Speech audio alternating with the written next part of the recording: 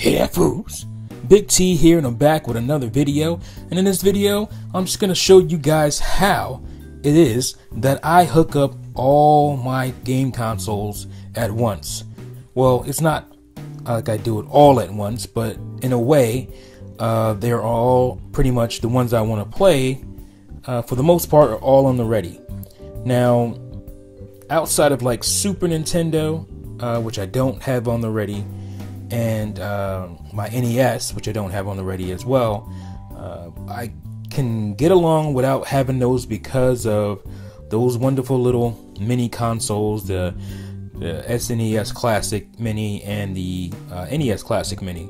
I do have mine modded, so pretty much every game that I want to play is on those consoles, on those mini consoles, and I can just play it there. And it feels like having the original hardware. Obviously, you're not using cartridges, but it feels like having the original hardware because you do get the NES controller that feels very authentic. Obviously, it's a little different as far as the input, and you also get a Super Nintendo controller, which again feels very authentic. So that is awesome. And come to think of it, I wonder if I could find a way to hook these up to. No, probably not. I don't think so. I don't think there's any way yet to hook these up to Switch in any kind of way. But anyway, let's go ahead and look at what I got here. So these are pretty cheap. I bought these basically splitters, HDMI splitters, on eBay. With varying results, because some of them work. Most of them worked when I bought them, but they're really cheap. So even if you're making a gamble, for the most part, it works. So you have these three inputs here, and you have the main input, which goes out to your television. So you can do it. You can basically send that out to even another splitter and have more. Which I tried to do at first, but one of the splitters just stopped working. So I don't know if that was I don't know if that was because it was overused and somehow it shorted out or something like that. That's very possible. But as you can see, I have all my HDMIs here labeled. So even if I just use the one splitter, I kind of tape them together so they don't not all over the place, so I can keep it somewhat neat, and I can just plug them in as I want to. And it's easy to do that because, like I said, I have these very simple labels that I just wrote down on pieces of paper. I do have a little labeler, but I ran out of it wasn't ink, I think it was the little paper, and it was hard to find because it's kind of old. But you can just make your own little label yourself, no big deal, and slap it on yourself. You can tape it, or you can buy like adhesive little paper or whatever, and there you go. I have all these hooked up together, basically, and this actually runs into the Elgato HD capture device. That runs to the TV, and it also runs to either my desktop or my laptop. So because I have the software on both, depending on how I want to capture it. And that makes it very convenient because I can just easily capture anything I want. Now, obviously, you have the problem with certain consoles not having HDMI, and you can go the really expensive FrameMeister route, or not.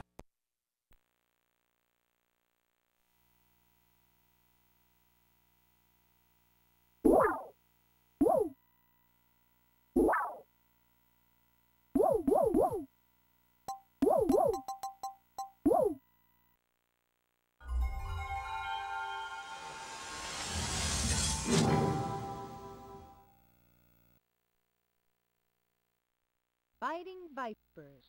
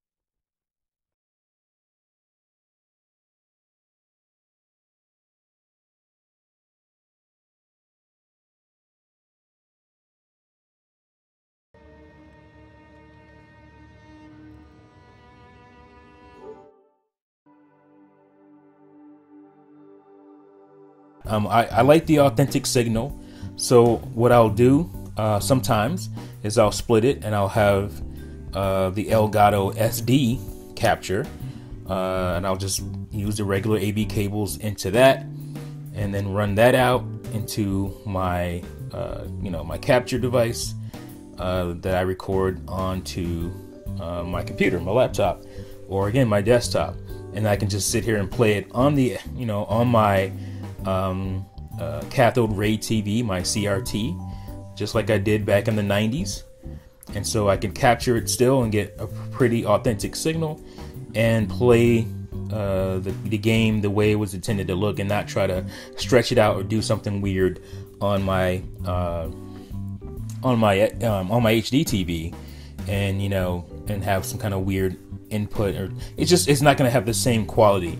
But if it doesn't bother you as much, you can adjust your TV settings to make the picture look better and even tolerable.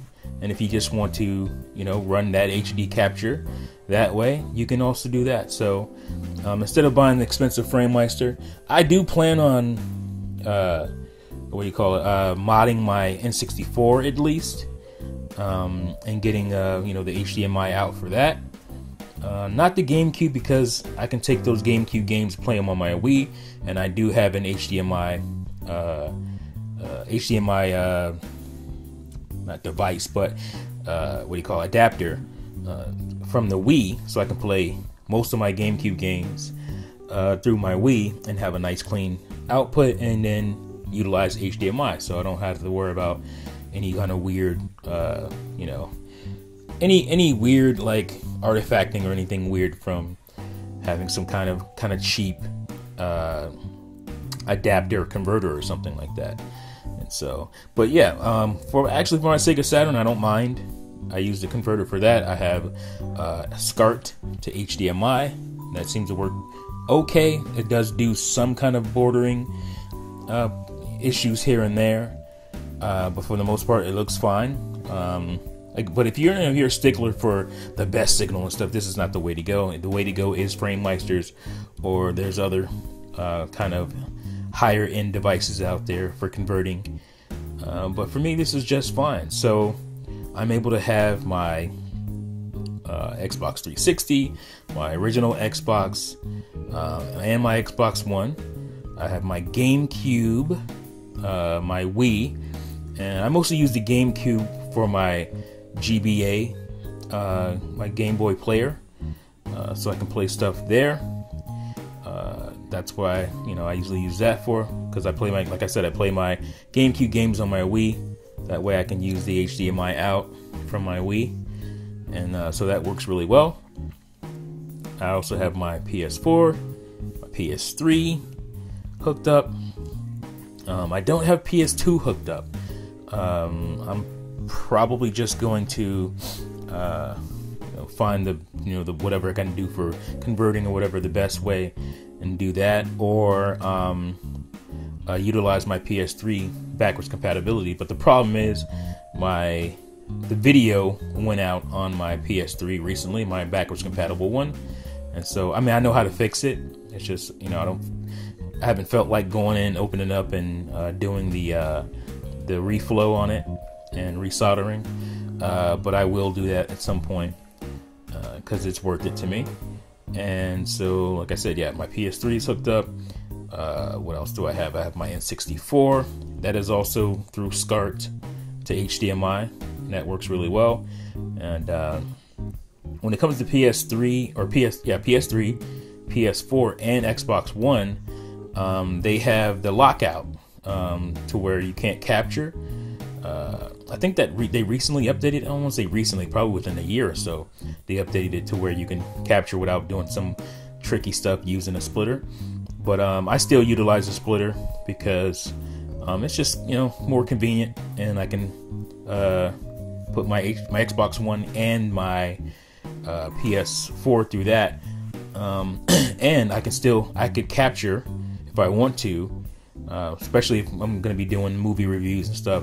I can capture from Netflix and all that stuff, just clips. I'm not gonna burn the whole movies and make them, and sell bootlegs or anything. But just for, like I said, just for reviewing and stuff, it's cool to be able to just capture that. Because usually when you turn on Netflix or you turn on the Blu-ray player or something like that, your capture device or your console just won't work because it knows you're trying to capture, basically copyrighted content, but it's fair use if you show it in certain ways, you link the clips and stuff like that. So it's really convenient. So that's why I have the splitter, and that's why I utilize the splitter, so I can capture that content. So that's all good. And I have Dreamcast down here, which is I utilize a I forget what it's called. I'll put the name of it on the screen. So that's converted to HDMI output. But the problem with that is that I've been finding, I don't know if it's just the cable or not, but there's some weird issues every once in a while where the image will stutter and just freeze. The game will still be playing, but it doesn't seem to like the HDMI output. Some games will just not even run after a while.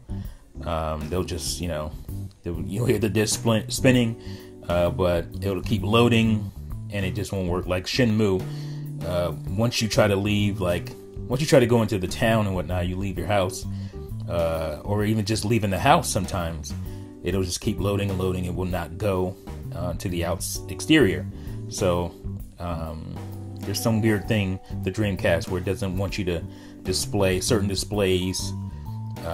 Trying to put an HD signal out really messes with the ability to play a lot of different games. Some games will work fine, but a lot of them won't. It works.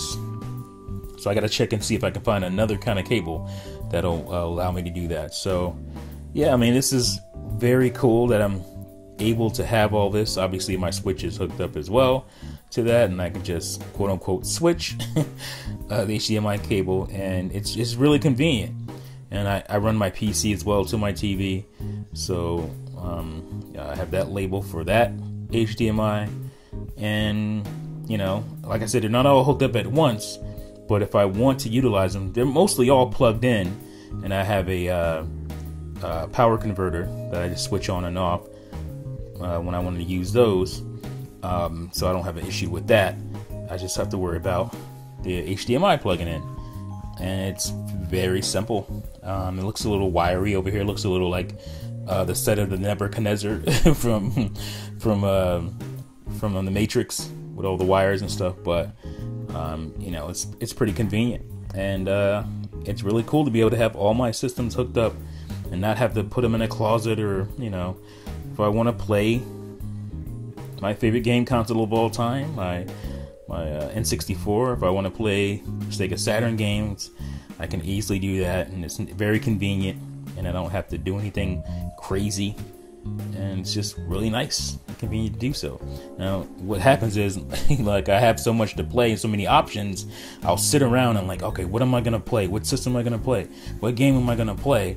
I'll sit around for like 40 minutes sometimes trying to figure out what to play, to a point where I get, frustrated, and I just kind of give up and just watch, Netflix or YouTube or something.